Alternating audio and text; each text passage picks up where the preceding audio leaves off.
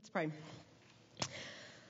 Oh Lord, may the words of my mouth and the meditations of all of our hearts be acceptable in your sight, our rock and our redeemer. Amen. Today's scripture reading comes from Luke chapter 3. In the 15th year of the reign of Tiberius Caesar, when Pontius Pilate was governor of Judea and Herod was ruler of Galilee, and his brother Philip was the ruler of the region Iturea and Trachonitis, and Lysanias the ruler of Abilene, during the high priesthood of Annas and Caiaphas, the word of God came to John, the son of Zechariah, in the wilderness. He went into all the region around the Jordan, proclaiming a baptism of repentance for the forgiveness of sins, as it is written in the book of the words of the prophet of Isaiah. The voice of one crying out in the wilderness, prepare the way of the Lord, make his path straight. Every valley shall be filled, and every mountain and hill shall be made low, and the crooked shall be made straight, and the rough ways made smooth, and all flesh shall see the salvation of God. John said to the crowds coming out to be baptized by him, you brood of vipers, who warned you to flee from the coming wrath? Therefore, bear fruits worthy of repentance, and do not begin to say to yourselves, we have Abraham as our ancestor. For I tell you, God is able from these stones to raise up children to Abraham. Even now the axe is lying at the root of the trees. Therefore, every tree that does not bear good fruit will be cut down and thrown into the fire. And the crowds asked him, what then shall we do? In reply, he said to them, whoever has 2 coats must share with anyone who has none, and whoever has food must do likewise. Even tax collectors came to be baptized, and they asked him, Teacher, what should we do? And he said to them, collect no more than the amount prescribed for you. Soldiers also asked him, and what should we do?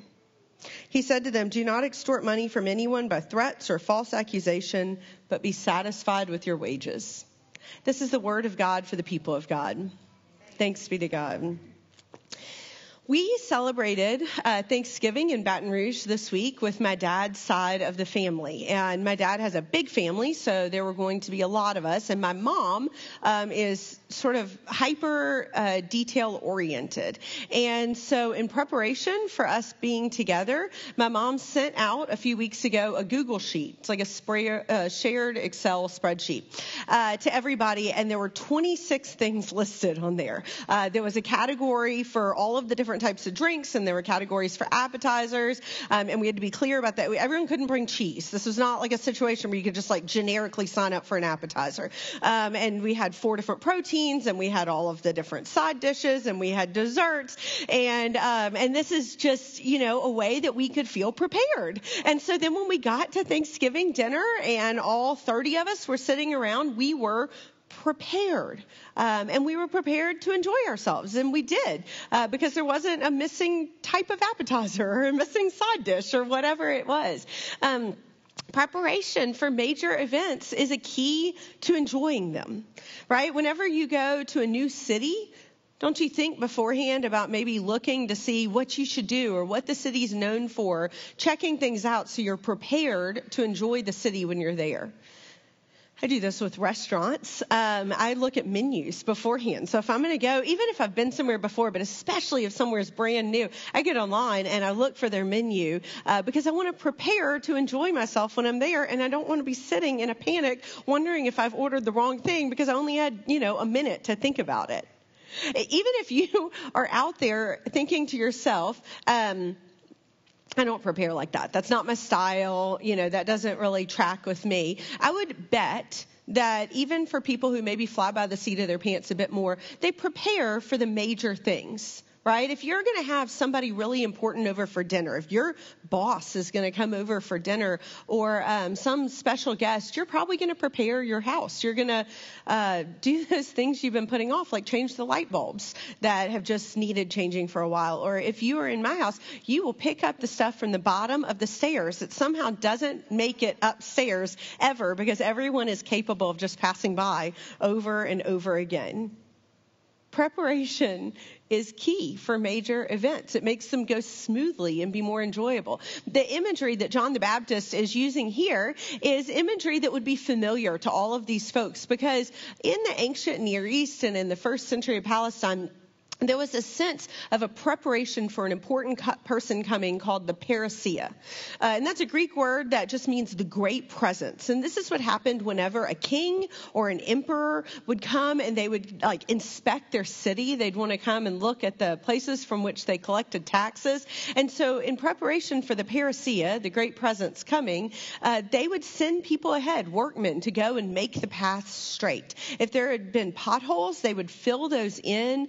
If the valleys had dipped too low or gotten too crooked, they would start to kind of smooth that out so that the way of the king could be a really easy one to prepare the way.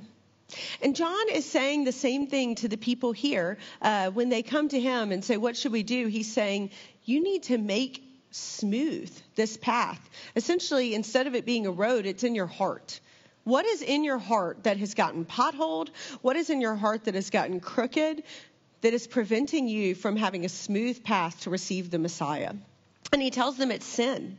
And he says that all of this sin, this missing the mark, these ways that you've separated yourself from God, these are the things that make it hard for you to receive the Messiah. It's not that God can't get to you. It's that you aren't able to receive the Messiah when your life has all of these barriers in it. And so he says you need to practice a baptism of repentance and do something different in your life to truly change.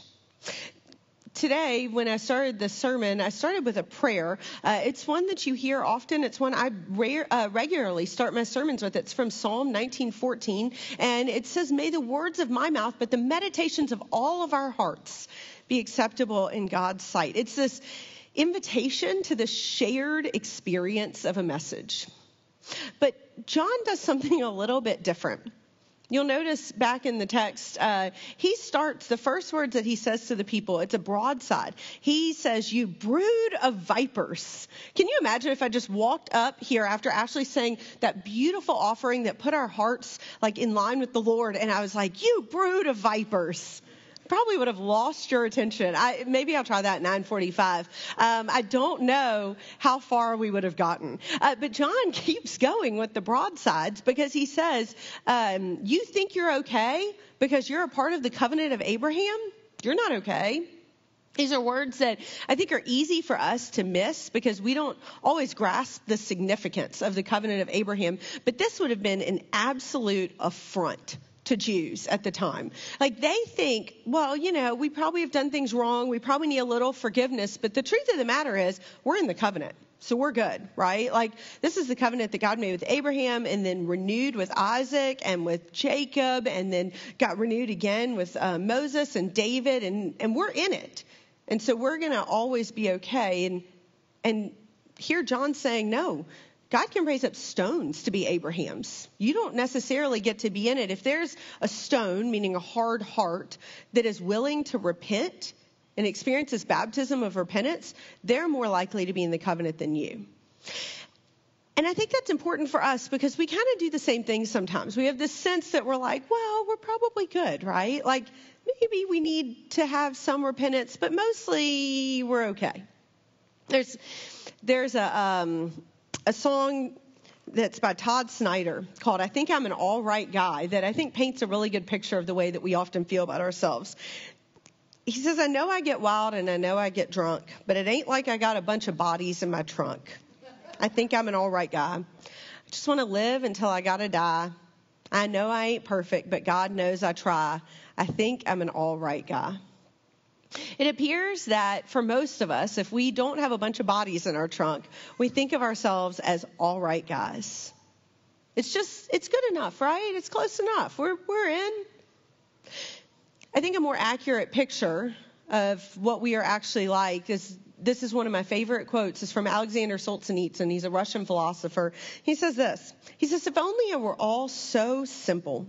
If only there were evil people somewhere insidiously committing evil deeds, and it were necessary only to separate them from the rest of us and destroy them.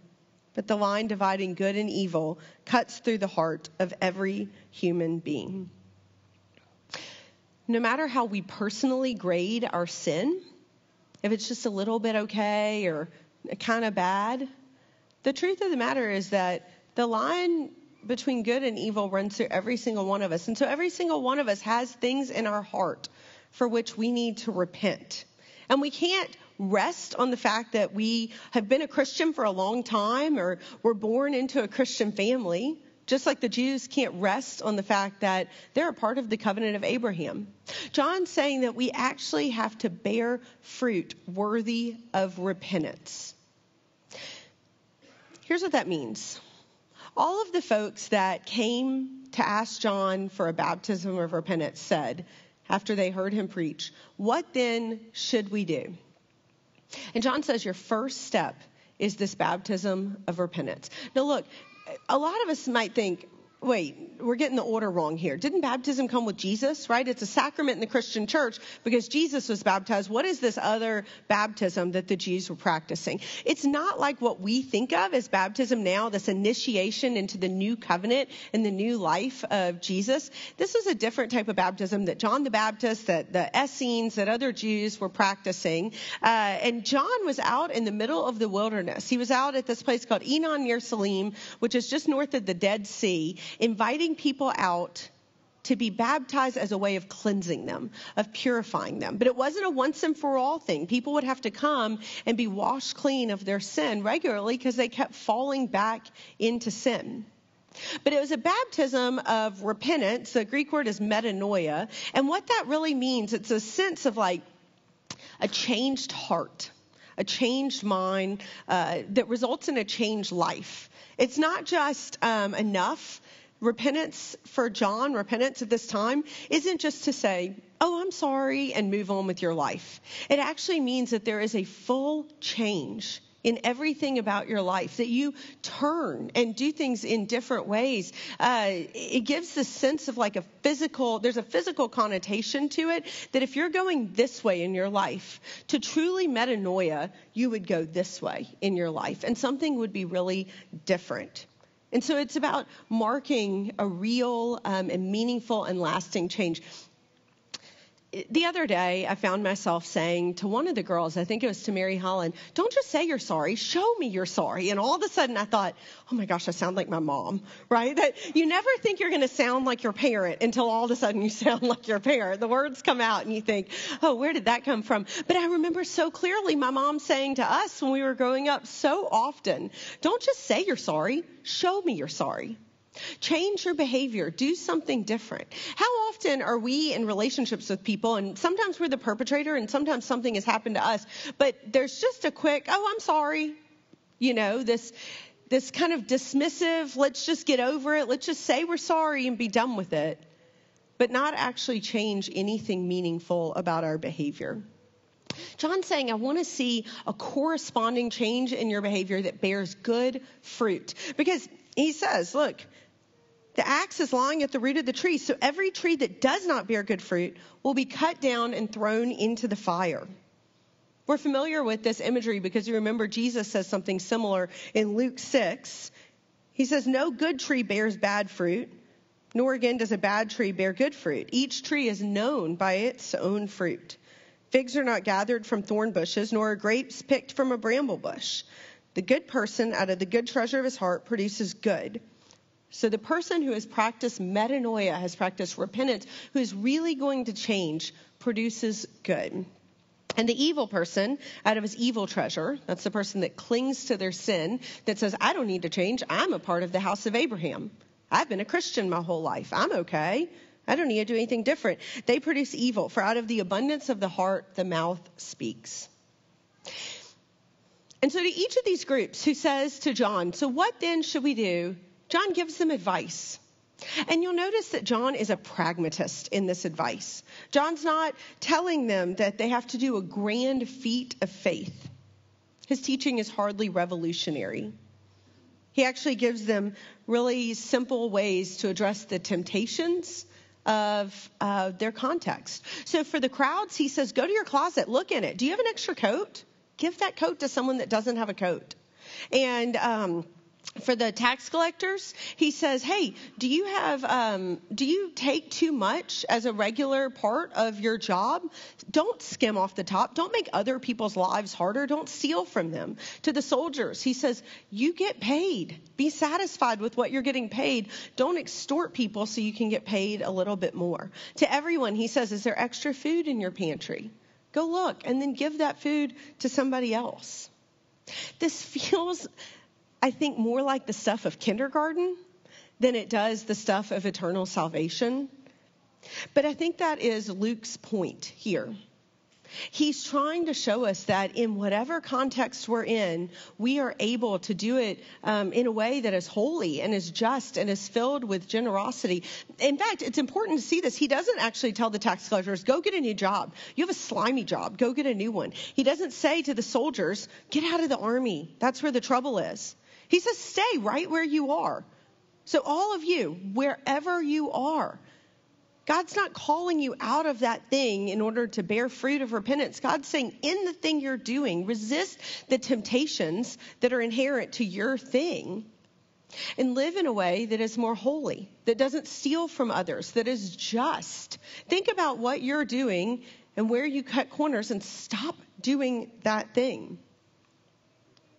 John was trying to say there are everyday mundane moments of your life that you can act in. There's a Dutch theologian, Abraham Kuyper, and he's famous for saying here's what he says, there's not one square inch of this universe about which Christ cannot say, that is mine.